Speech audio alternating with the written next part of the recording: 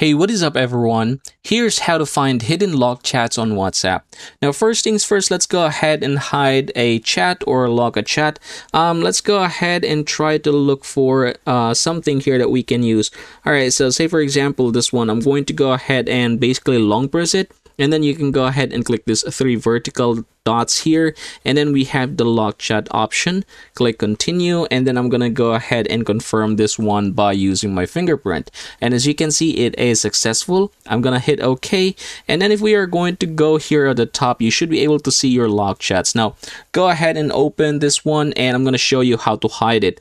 Go ahead and click this three dots, click chat lock settings, and there you go. So you might have toggled this on, that's why you were able to hide it. If you're going to toggle it on just like so, you might, or you are going to be asked to use a secret code. So I'm going to click this one, and the secret code and I'm going to use is, say for example, lock chat. Now take note that you have here a word, an emoji. So yeah, you can basically use whatever you want as a secret code. I'm just going to use this one right here. I'm going to tap next, and then I'm going to go ahead and write it here again, and then click done. So afterwards, if you are going to go back, you should be able to see here at the top that it's no longer in there. Now again, to find it, go ahead and type the secret code here.